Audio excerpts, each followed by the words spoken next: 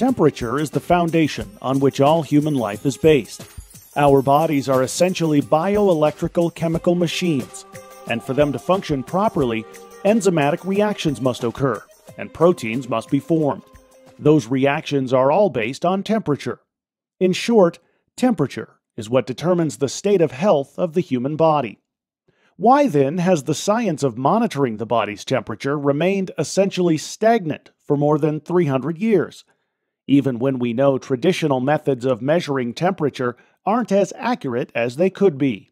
That is the very question an ophthalmologist at Yale University decided to tackle. Dr. Marc Abreu realized that traditional methods of thermometry were inaccurate because they simply don't measure the right places. All of the other measures, they are in areas that were not designed for temperature measurement. So they're not structured for it. The mouth and esophagus were designed for ingestion, the urethra and an anal area for excretion, so the ear for hearing. So all of those will prevent the actual accurate measurement. The right place, Dr. Abreu realized, is the brain. So in order to preserve life and well-being, you need to measure the temperature of the brain. Even a 10% change, it will lead to your demise. You can use either 98 or 37. If you're at 98, 10% will put you almost at 108. Not compatible with life. 88, not compatible with life. Which means that we are all vulnerable, no matter if I am the best fit athlete in the world. Temperature can take my life from me. You can die from it. And there's only one way that you can prevent the demise from a rise in temperature, which is by monitoring it. Figuring out a way to continuously monitor the brain's temperature was Dr. Abreu's real journey. A challenge, to be sure, since initially, Dr. Abreu didn't know exactly what he was searching for. I knew the brain was the answer because the thermoregulatory center, what controls temperatures in the brain. So I went inside the brain and I looked for this thermodynamic configuration. Was there a thermodynamic configuration inside the brain? Because then I would know the exit, if there would be one. And that became clear to me that there was a path there because I discovered the first tissue in the human body which does not have fat, which means it was a thermally transmissive. It will transmit energy from inside the brain to the outside. And I remove a piece of skin from this area. I knew there was a tunnel, and I said, my problem is that the body is covered by fat. So if this has no insulation characteristics, I got the answer. The answer is the brain temperature tunnel, or BTT, a thermal path from the inside corner of the eye socket directly to the brain. By developing a device that continuously measures the brain's temperature through this tunnel, Dr. Abreu hopes to drastically reduce or eliminate the threat of infection or complications during surgery.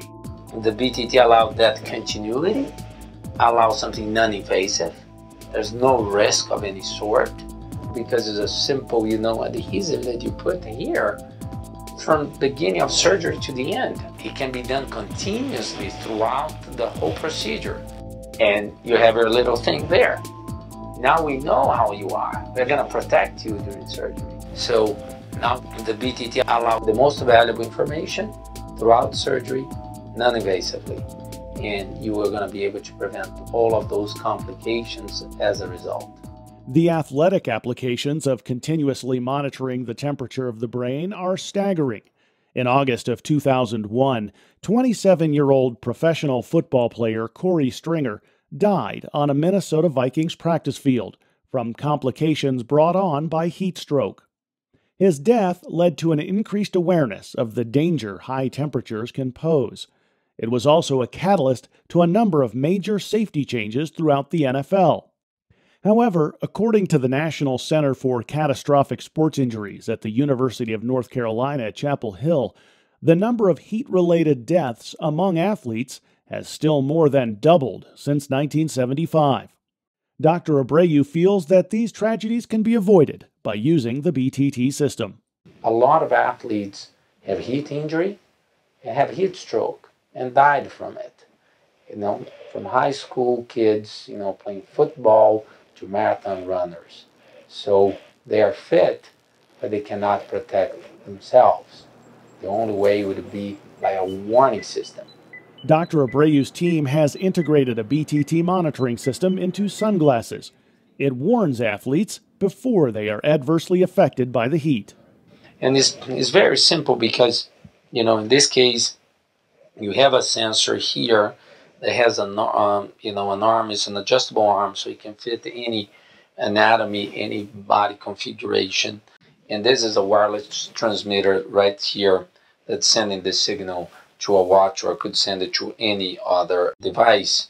A cell phone, we have all of different types of receiving devices. It's always important to remember that you cannot manage what you cannot measure. And this gives the ability to manage. You can manage the athlete to increase, their performance and their safety, because you're able to measure and to measure continuously. The same principles that apply to athletes also apply to the military, where according to DoD studies, 7 to 8% of all non-combat deaths occur during training as a direct result of heat complications. According to Dr. Abreu, monitoring an athlete or soldier's temperature can not only save their life, but it can actually optimize their performance. By using BTT, an athlete or a soldier first to be able to achieve performance that was never possible before, because they will be working at their optimal thermal zone and optimal hydration status. That will allow those to achieve a level of performance that was not possible before.